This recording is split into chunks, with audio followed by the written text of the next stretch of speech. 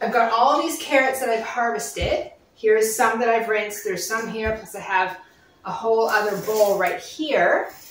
And I'm not scrubbing the dirt off. I'm just giving them a light rinse. I'm going to lay them out here to dry for a half hour, maybe 45 minutes. Make sure that all the stems are removed. So little ones like this where there's still a stem, I'm going to take that off. Once they're damp and not soaking wet, then I'm going to start storing them in some plastic bags. And that will keep them fresh in the fridge for 3 to 6 months. Thanks so much for being here with me today. Near the end of the video, I'm going to be sharing a few more tips on how you can keep your carrots really fresh in the fridge. And everything I tell you here in this video is really, really easy. So don't worry about that. A lot of carrots. I'm so excited. So one thing you'd want to be checking with your carrots when you're getting them ready to store is you don't want to store any that have any sort of a blemish to them. If there's a split or if it's shaped funny, if anything like that, eat it right away. Don't store it. You only want to store the ones that are the best. So this one, for example, you can see how it's got right here. There's like a little split. This one won't make the cut for long-term storage. This year, we grew a few different varieties of carrots, and one of them is a rainbow variety, and I absolutely love all the colors. Look at them. Isn't that pretty? It's just so exciting.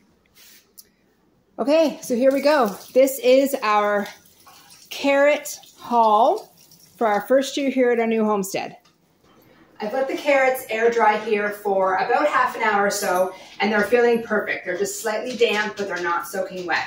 So now I'm going to start the sorting process. I'm going to go through, and if there's any that still have a bit of a stem on it, like this one does here, I'm not sure if you can see that, has a little bit of a green tip on it, I'm going to just snip that off right at the base. You don't want to actually cut into the orange part of the carrot, and then I'm just going to set it over here. So I'm also, while I'm doing this, if there's any that have splits in them, like I said before, I'm going to set them aside because I'm not going to use those ones for long-term storage. So one thing I will mention when you're going through your carrots, you do not need to take this little root part down at the bottom. That does not have to come off.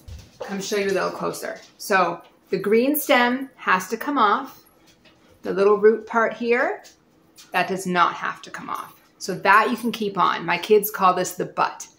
You can keep the butt on. Sometimes you grow a carrot that looks like this. You can eat this, and we will eat it. I'll cut it up and cook it, but this is not a good candidate for long-term storage. You only want to store the ones that are shaped well, don't have any splits or any abnormalities like this little guy. This is like what is this?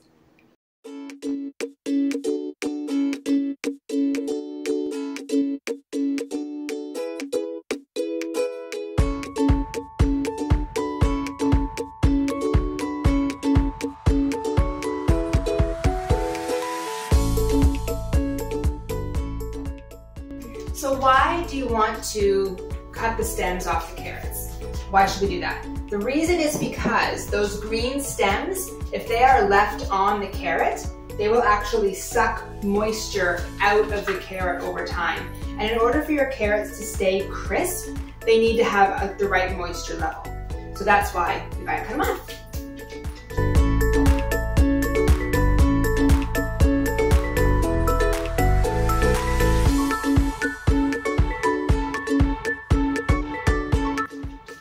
I finished sorting all of the carrots. I'm going to show you what I got. These are the 2 bowls that are going to go into long-term storage. There's quite a few here. I'm so excited. And this is the section here that we're going to use up right away. It seems like a lot, but there was a lot of like really, really tiny ones that I just didn't want to store long-term. The ones that are really small, we'll probably just give to the chickens or the bunnies. But the ones that are still a decent size, they just had little flaws, splits, and things like that. So I will use those within the next couple of weeks.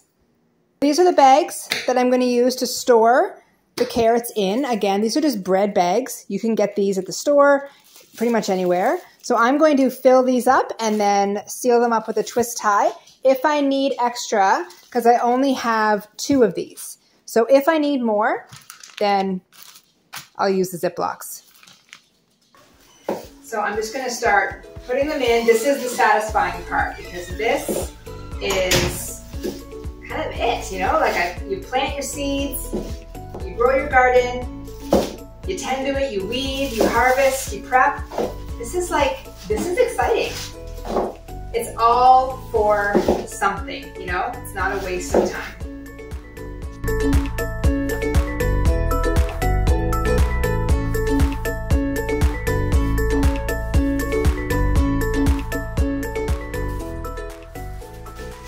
Okay, number one, that's awesome. Just take a twist tie and twist it up.